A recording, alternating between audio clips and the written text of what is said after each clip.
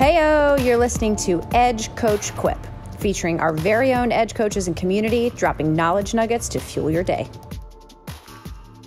2, 3. Hold on. 1, 2. I need that. Okay. All right. Hello, everybody. Oh, we were just reading.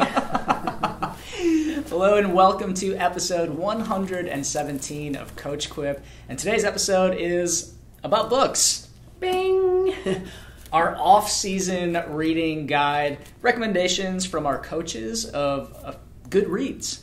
Or listens, absolutely. And you probably have more time now because it is the off season, or maybe you're driving for the holidays, so a good time to listen or read. And we want to arm you with our favorites, and then we probably want to talk with you about them. Yeah, I love it. I know. I've always in my mind wanted to do book clubs. I think that we in the past have had a book club here. I think it's just so fun when multiple people are reading it and you can talk through the concepts. For me, it just sticks so much more. It does stick so much more. And maybe we'll bring that back. Maybe episode 117 is the fire that reignites it. All right. Well, we have recommendations from our coaching staff here of some of their favorite reads. Some of them are related to fitness and training. Some of them totally aren't. And I think this is definitely the time to dig into some of those as well. So we're going to start off with the first one from Coach Katie. This one is called Happy Runner by David and Megan Roach. And I think if you're feeling burnt out or like running has become a chore, this is the book for you. Coach Katie says this is a fast read, and it has lots of great nuggets on how to keep your love of running alive all the way through your life. It talks about the mental and emotional factors that the authors say will help you learn to become a happy runner and achieve your personal best. Sounds like a pretty good sell for me. And Coach Katie says that the authors are just really positive. It's a great uplifting book. So that would be our first recommendation for our runners out there. All right, next up is Coach Kat, who gave a couple of suggestions. This first one is Better, A Surgeon's Note on Performance by Atul Gawande. So it's not specifically sports related, right? It's written by a doctor, but it uses health and medicine to frame self-improvement and betterment across the industry. And it's really great, I think, this time of year too, to have kind of a focus on just overall health. Like, how do we improve overall mental and physical health? And that's what one of my recommendations as well focuses on. And really the summary of the book says it all, which is the struggle to perform well is universal. Each one of us faces fatigue, limited resources, and imperfect abilities in whatever we do. So how do we improve performance holistically? Read this one. Yeah, I love the books that are about running, but not about running, or about training, but not actually about training. I think this is the perfect time because in the off season, we want that refresh, that reset. And if you find yourself like really missing running and wanting that running fix, then of course, maybe you're drawn to a running book. But generally speaking, the self-improvement books are this is a great time for them because you can step back. You're still getting better as an athlete, but it's not so specifically athlete focused. Right, it's not so heavy. Yeah. All right, the next one up is The Sports Gene by David Epstein. This is also a Coach Kat recommendation. This one, she says, is a fascinating book about nature versus nurture. A lot of friends have recommended that I read this one. I have not yet gotten to it. It's about the question of, are high-performing athletes like our Olympians and Paralympians, are they just sort of genetically gifted, or is it that they are so dedicated to the process and to their training that's what makes them a great athlete? So it has some really interesting information about how athletes develop into the people who they are and why some athletes are more successful than others. So this is Coach Kat's second recommendation. All right, next up we've got Coach Shauna's picked a book, which is Let Your Mind Run, which is what I was reading when we started this Quip, by Dina Castor. The full title is A Memoir of Thinking My Way to Victory. Overall, it's a really wonderfully written memoir, and it's really great to hear her story especially as a female athlete, because it's extremely relatable, and she also gives some really fantastic, actionable ways for you to gain some mental skills, not just in running and in sport, but truly in life. And she takes you through her many life phases, and each one of them are individually pretty different, but also very, very relatable. It is a positive book. You know, I'm all about like, I don't need rainbows and butterflies, but I want to feel like I have a mental advantage of how to spin something to be positive or powerful. And that really is the nugget of this book. I know that with the Nike Windrunners, they probably pass this book along the most when it comes to, I'm really struggling with my mental game. They will pass over Dina Castor's book to each other. It just keeps floating around. Yeah, I listened to this one on audiobook while I was doing my easy runs, and I thought it was incredibly interesting and also motivating to listen to while on the run. Yep. Okay, next up is a recommendation from Coach J-Ro. This is How Bad Do You Want It by Matt Fitzgerald. This one is a collection of stories from different athletes in a variety of sports, and it's another one that's about the power of mindset, so both self-improvement related as well as sports related.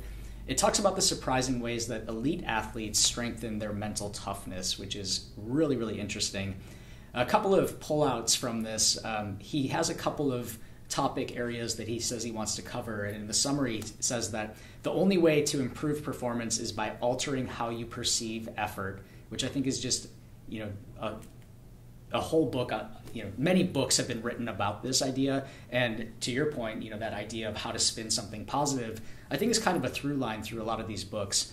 So great time to focus on that. And then the other thing that he says that's really interesting in this book is faith in your training is as important as the training itself.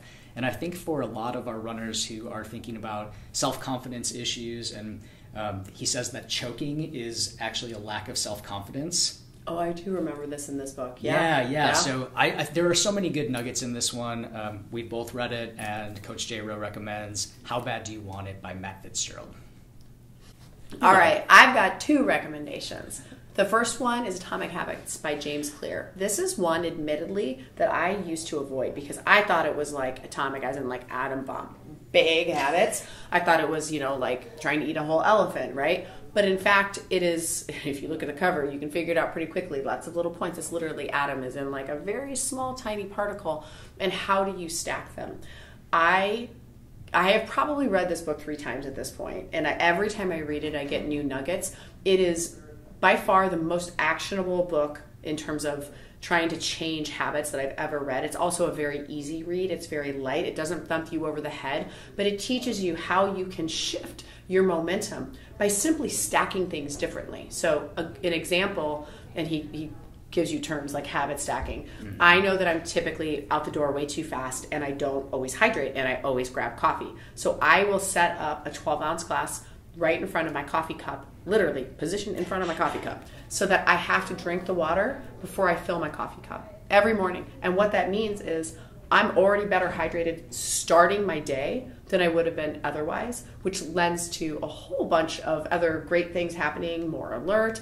I probably have better workouts. I probably have better hunger cues. And so he backs you all the way back to that smallest actionable moment and realize, wow, I don't always need to do all of the things in the order that I was doing them in. If I'm just a little bit more intentional while switching them, it becomes effortless. And that's the magic of the book.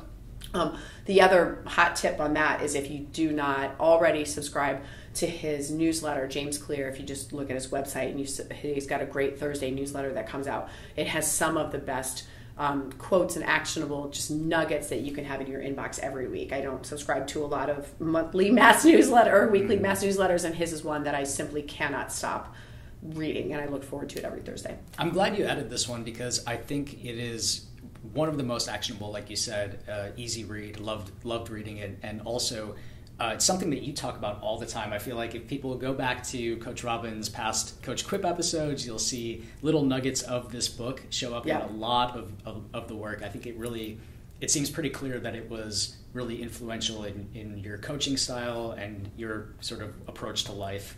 It's just made me feel sane. Yeah. It gives you power over what can sometimes as you navigate life, right? Like that you're just kind of riding these crazy waves and your days are just flowing together, and it gives you some power over how you approach those waves. Yep. Next up is my other recommendation, which if you know me, you know that I'm a book pusher, people. I am a book pusher. I love reading more than pretty much any other activity. The Nature Fix by Florence Williams. I think I read about, I like to breadcrumb my book, so I'll like read a book and it'll reference another book and then I'll read that book. So I think it was probably in another book that I read.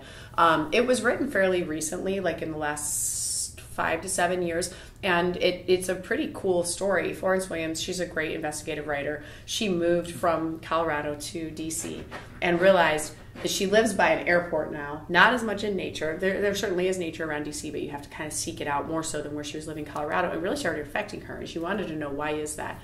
She looked back and realized that the majority of people, I think it was like 2013, now live in the world, now live in urban environments.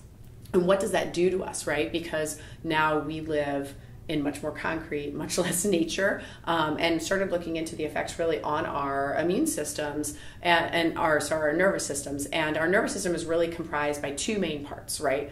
Get nerdy, just for a second. We got our sympathetic and our parasympathetic system, and that really, we got to keep those puppies in balance, because when they get out of balance, that is when things kind of go haywire. Our sympathetic nervous system is really triggered by living in a city, and so that's our fight or flight. Some things we can't control, like loud noises or sirens, right, or like big crowds. That's why you get like that energizing feeling. It is that sympathetic response. Then we have our other side, which is our rest and digest system, or our parasympathetic system, that allows us to kind of restore and reset and become calm. So her whole book is written on how, living in an urban environment, can we still have those moments of calm to reset that parasympathetic system strategically. And it's all about the value of getting out there into nature, how to do it, whether you're going deep into a forest or you're just going to go and look at some water, to boost your physical and mental health. And it is, again, it's really actionable. At the end of the book, she gives a nature pyramid that I think is just so helpful. And it is not a lot of time. It's like 1 hour a week will get you good for the whole week, right?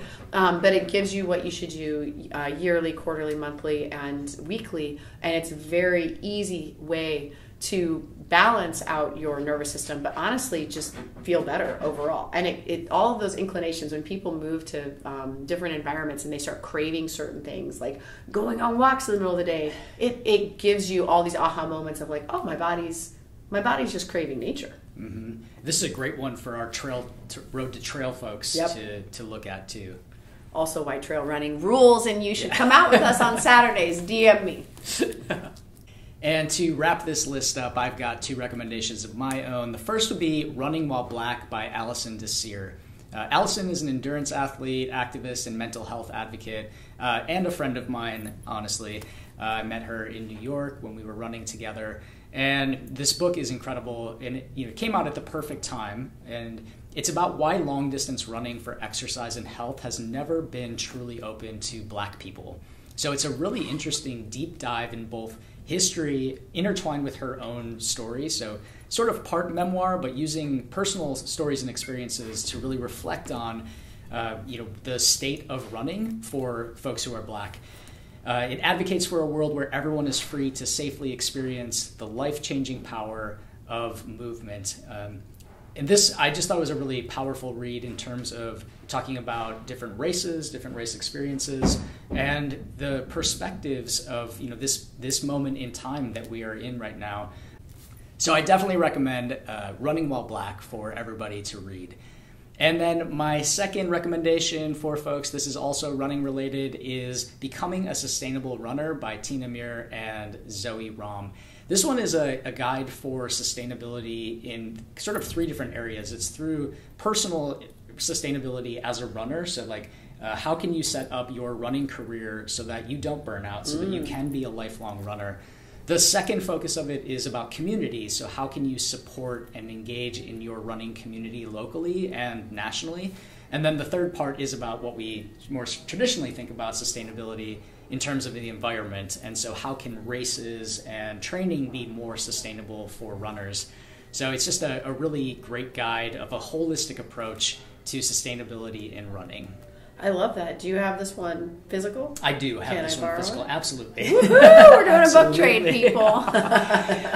All right, so this is the time of the year where presumably we have less hours dedicated to running and training, and you can use that time to up your mental game. So we highly recommend that you nerd out with us, dive into those books, and we'd love to see your recommendations. What are your great reads that you would recommend for us to dive into as well? Yeah, I literally will screenshot stories and go back to those screenshots when I know that I am going to be buying a few at a time, because I like to buy them used, and I have to hit a minimum for the free shipping. So please keep doing that and give the reviews, of how you found it. It's really how I like to breadcrumb my next reads too.